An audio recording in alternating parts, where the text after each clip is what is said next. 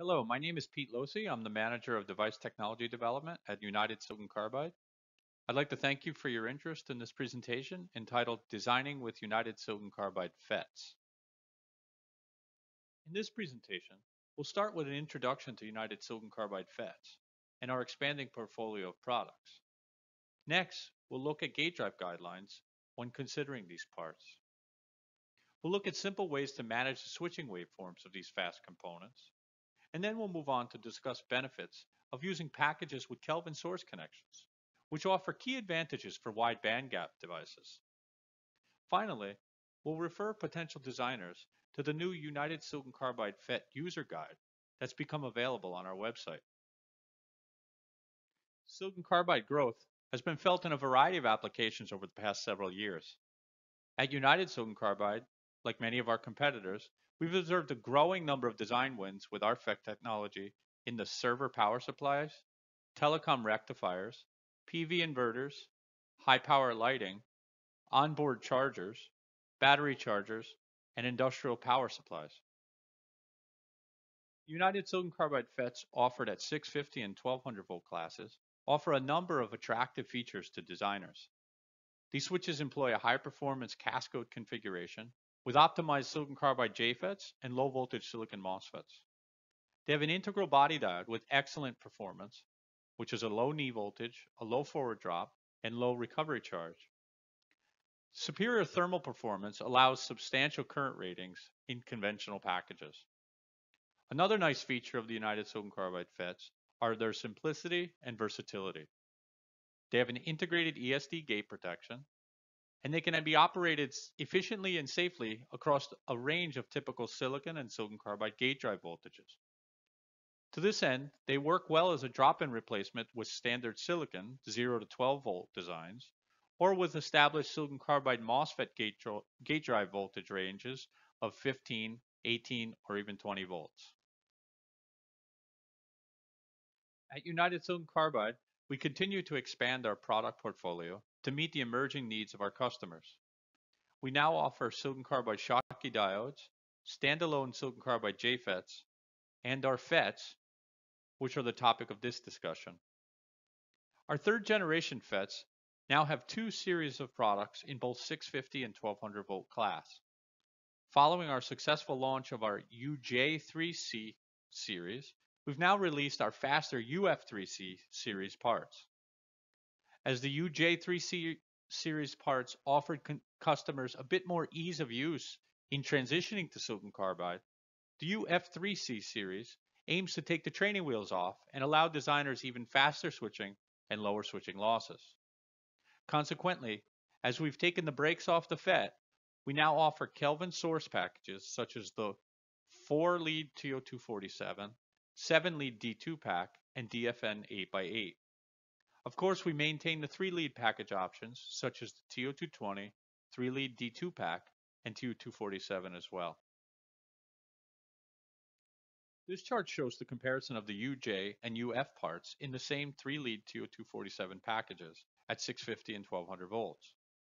While the on resistance, thermal performance, and current ratings have not changed, the F-series parts offer lower losses for higher switching frequency applications, especially where hard switching at turn-on is needed. Notably, the QRR is reduced by 40 to 50% despite the same forward voltage drop. As I mentioned earlier, Kelvin source-connected discretes are important for getting the most performance out of new high-speed wide bandgap switches. We now offer 4-lead TO247 products in 650 volt class at 27 milliohms, 42 milliohms, and 80 milliohms, and in the 1200 volt class at 35 milliohms and 80 milliohm sizes. The elimination of the common source inductance allows for extremely fast switching, cleaner gate waveforms, and no false triggering. Here we illustrate these benefits with UF3C 1200 volt 40 milliohm United Silicon Carbide FETs, packaged in conventional 3-lead and Kelvin source connected 4-lead TO247s. The solid lines are the switching waveforms obtained with the 4-lead product, and the dotted lines are those with the 3-lead package. In each case, the device was switched with 800 volts, 40 amps in a half-bridge configuration. RG on was 3 ohms, and RG off was 10 ohms. Note the much faster transition times and lower losses with the Kelvin source connected parts. The turn-off loss was reduced from 208 microjoules to 170 microjoules, and the E-on was reduced from 1300 microjoules to just 845 microjoules. Importantly, however, notice that even under much faster transitions, the gate signal of the 4-lead product offers cleaner waveforms and lower voltage spikes. Let's look a little bit closer at the gate drive of United Silicon Carbide FETs. They're firmly normally off, and their threshold voltage is 5 volts, stemming from the low voltage silicon MOSFETs in the Cascode configuration. The VGS max is plus and minus 25. However, a gate drive from 0 to 12 is sufficient in most cases, especially in soft switch ZVS applications where turn-on transition time need not be minimized. The United Silicon Carbide FETs have no issue with negative gate drive and can be used with any voltage range so long as the correct gate resistance is used. They're compatible with a wide range of gate drive and gate drive ICs tailored for silicon MOSFETs, IGBTs, or silicon carbide MOSFETs. They're also compatible with simple gate drive transformers. United Silicon Carbide FETs have a low gate charge coming from the low voltage silicon MOSFET. Shown here, the QG of a 40 milliohm 1200 volt FET is less than 50 nanocoulombs when switch 800 volts 40 amps. The DVDT in the Cascode is primarily controlled by the silicon carbide JFET's built-in gate resistance, which is fixed inside the product, and secondarily by the choice of the external MOSFET RG, which is defined by the user. Generally, the turn-off is much faster than turn-on in a Cascode, so a higher RG off is required. In this chart, showing switching loss versus drain current when switched in a 3-lead TO247, you can see that there is a benefit to turn-on loss reduction when driving the gate with 15 or 18 volts as opposed to 12 volts. This occurs at higher currents as the common source inductance of the package tends to debias the gate drive under high DIDTs.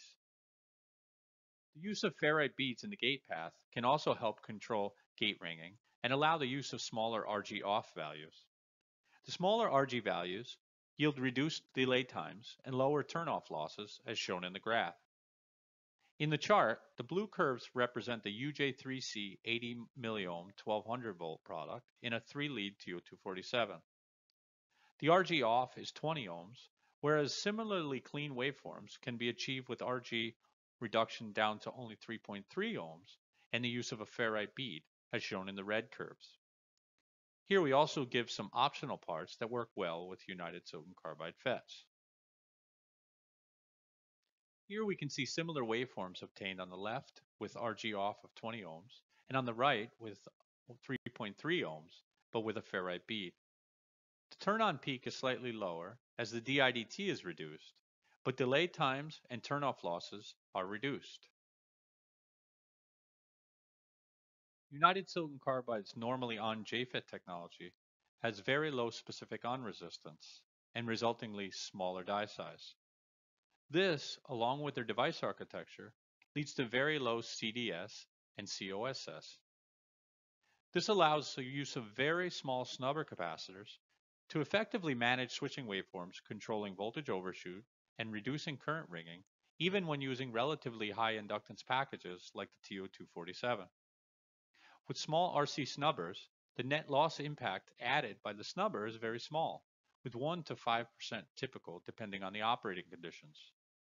This small loss, let's say a quarter watt to 2 watts, is manageable with surface mount components, even when switching 800 volts and 50 amps. In this example, we're showing the turn-off waveform of a 1200 volt 40 milliohm Cascode in a 3-lead TO247 switching 50 amps 800 volts. While one may reduce the turn-off ringing with very high RG off, this would lead to long delay times. Here, a small snubber effectively cleans up the ringing on the drain current and voltage waveforms and virtually eliminates any ringing on the gate source waveform as shown on the bottom right. In this case, the snubber loss was measured to add less than 2.5% of the total switching loss at light load of 10 amps and merely less than 1.5% at 50 amps. Here we show the turn on and turn off waveforms of a UF3C 1200 volt 40 milliohm 4 lead TO247 product and a half fridge on the left and the voltage measured across a small 10 ohm snubber resistor on the right. By integrating the voltage across a snubber resistance, we can measure the actual snubber loss stemming from practical waveforms where the device regulates a finite dB/dt. In the table shown, we compare the measured snubbered losses to the total switching losses for the parts shown on the previous slides. As you can see, even in light load of 10 amps, snubber only accounts for 1.4% of the total switching losses. While Kelvin source packages are not yet dominating the industry, we clearly see the performance benefits of these packages and believe they'll grow in demand over the next few years, especially as multiple suppliers come online. We've developed our UnitedSiC FETs in Kelvin source DFN 8x8, 7-lead D2 pack, and 4-lead TO247 packages. By overcoming the common source inductance problem, especially in that of the leaded TO247, the parts can switch much faster with cleaner gate waveforms under high DIDT. The new UF3C parts offer a dramatic improvement in eon loss. In this chart, we compare the eon loss versus drain current for the UJ3C 3-lead TO247 in the gray curve with the new UF3C 1200 volt 40 milliohm part in a 4-lead TO247 and a small RC snubber in the green curve. It's noted that the snubber loss is included in this green curve. You can see that you can cut eon loss by up to 50% and still maintain well-behaved waveforms with the UF3C 4-lead TO247 option and a small snubber. Looking at turn-off losses, similar results can be observed. While the savings at low currents is offset by the presence of the snubber, the UF3C 4-lead TO247 offers substantially lower losses at nominal current levels of 30 amps or more. Even at 50 amps, we see very low turn-off losses with the new parts of less than 200 microjoules. If we represent the effect of soft switching EOF as the EOF under hard switching less the combination of the EOSS and snubber stored energy, then we can compare the UJ3C and UF3C options under soft switching. Again, we see a benefit of the UF3C products as well. As we continue to expand our product portfolio, we've now launched our new silicon carbide FET user guide that's up on the website. This resource should help customers navigate to the right product depending on their application. In the user guide, you can find things like our recommended gate resistance for the desired gate drive voltage, or a recommended snubber design whenever applicable. We also suggest which product and package type one may want to consider based on their end application. We offer the user guide across both the 650 and 1200 volt portfolios. We also listed some suggested RC snubber part numbers that work well for the expected power levels. We hope that the new products in the portfolio, such as the UF series parts and the Kelvin source packages, continue to help customers get the most out of UnitedSiC FET performance, and also continue to get the right products in the right applications. Thank you for your time hearing about UnitedSiC exciting lineup of new FETs.